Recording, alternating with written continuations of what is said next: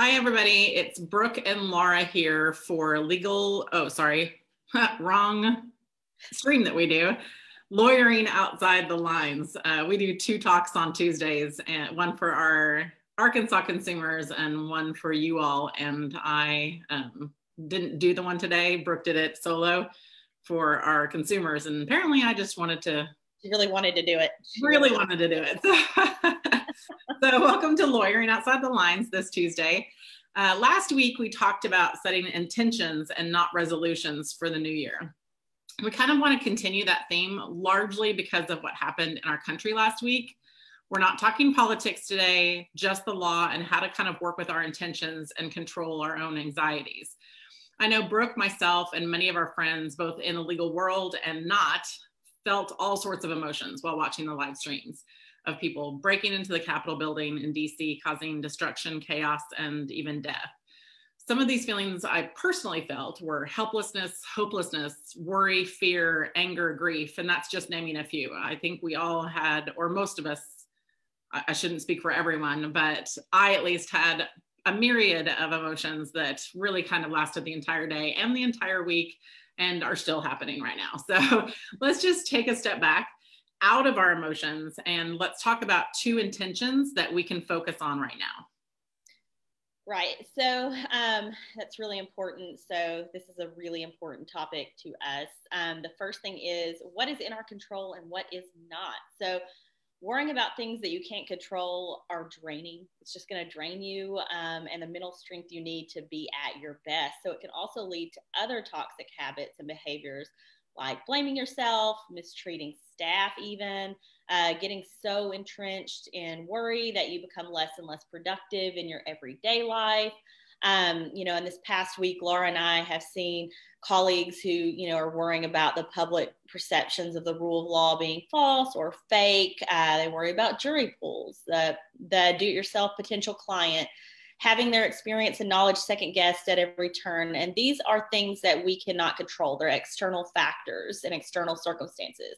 So how can we try to get back to focusing on the things that we actually can control? Well, we know the law. So if we don't know specific things off the top of our head, we know how to research, find, and interpret those laws. And that's a really valuable tool that not everyone has. So, I'm really grateful for that knowledge and that experience. So we have the ability to reason through facts and situations to foresee many possible outcomes. We have literally gone to school to train our brain to do these things. So, that's a double-edged sword in trying to focus on things we can't control because sometimes we just want to control all the things. Also, depending on our personality types, and most of us lawyers have a little bit of A in there, a little bit of A-type personality. So one of the most interesting ideas to keep our minds on things that we can control in the present is to keep a worry box or schedule a specific time to sit with your worries. We like the idea of both. So possibly scheduling maybe 15 minutes a day or an hour a week or whatever to kind of write down and release the things that are beyond our control and about which we feel kind of a visceral reaction of worry or anxiety or whatever emotions specific to you. Just write those down, set them aside, and maybe come back to them at a later time, whether that's, later in that week, and then review last week's worries, the next, whatever works for you.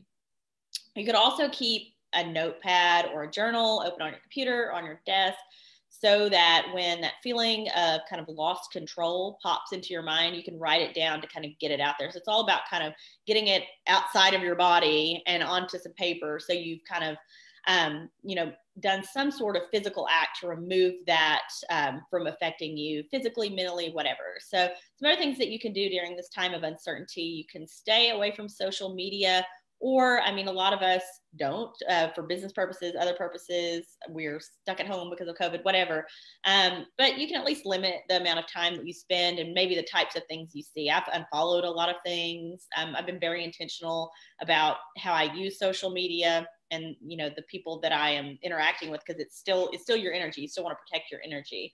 And also, as far as, television, I have realized yesterday I've been on news stations since last Wednesday. And I was like, I really should probably, it's like, why am I having headaches and anxiety? And I probably shouldn't be watching this all the time. So, it goes true for that as well. And then also stop trying to guess what's in someone else's mind. That is just super dangerous. So I know for some of us, that's in our job description, but at least be aware that it's really an impossible task, because there's all sorts of things that come off of that. If we are trying to, guess at what's in somebody's mind, guess their even motivations, their actions, their behaviors, it is truly impossible to know exactly, no matter how good you are at reading people. But also, you may be creating other stresses and other anxieties that aren't even there. They're not even real, because your perception of the situation has led you, or your experiences have led you to determine that so-and-so thinks X, Y, Z, and that might not be the case at all. You can also exercise. That helps me. I go turn my brain off and exercise for an hour in the mornings, which is really nice. So anything that can help you turn your brain off. Also, talk to your friends or family about your feelings. So, sometimes letting things out into the light can help take away their importance. So not only letting them out, journaling, or, whatever you're doing physically to remove that from your body, but, find the people who you feel safe. You don't have to blab to everybody, but, find the people who are your people and you feel safe sharing these things with, that you can go and have conversations to let them know your concerns and worries. And, possibly they can help you, mitigate some of that, or, at least just be there to be a support system. Yeah.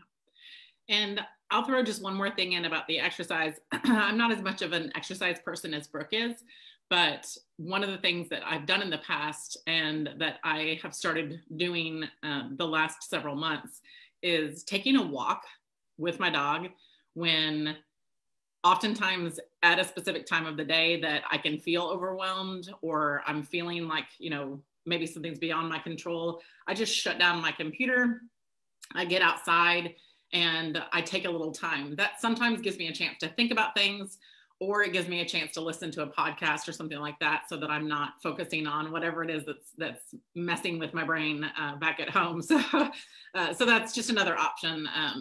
Is, if you're not a big exercise person with a regularly scheduled option, then just taking the time to get out, exercise, take a walk, whatever it might be, in order to clear your mind. I know Brooke does that too. She takes walks. She has a nice little pond over by her house, so she takes walks outside and just separates herself from whatever it is that is causing that anxiety, that worry, that loss of control feeling. So the second thing we're going to talk about is the word presence. And there are a few different definitions of the word presence, and there's a reason that I say presence and not present. One definition of the word presence is the fact or condition of being present. So the word present is involved with the definition of presence. That's one definition. Another option is that, something that is a person or something that is present, such as the actual person or thing that is present, of a visible or concrete nature. Or another option is the bearing or carriage or air of a person. All of these things have one major thing in common. And to go to another definition of the word, time. Time is the thing that is common in all of these definitions. Presence is in the now. It's current. It's happening in your immediate vicinity. So present is a part of presence, but it's also so much more.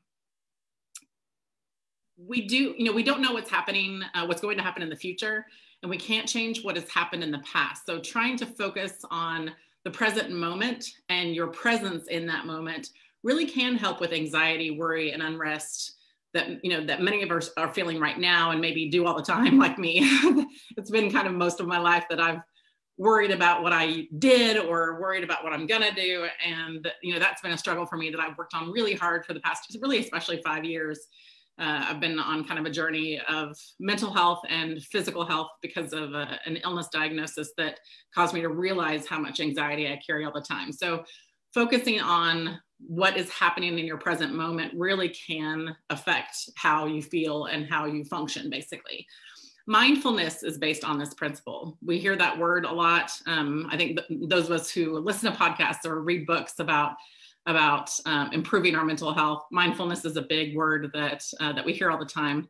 And there are exercises that you can look up and follow to see what works best for you in order to narrow your focus on the now. I think it's especially it's important in situations where you're feeling that anxiety build up, or feeling like you're losing control. Focus on the now.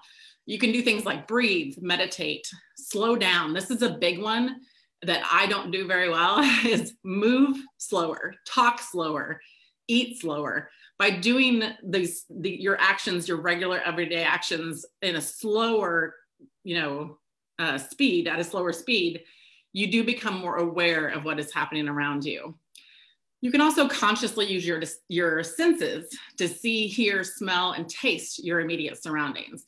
So maybe in a time of, anxiety, sit still and name 3 things, either out loud or in your head, that you can see.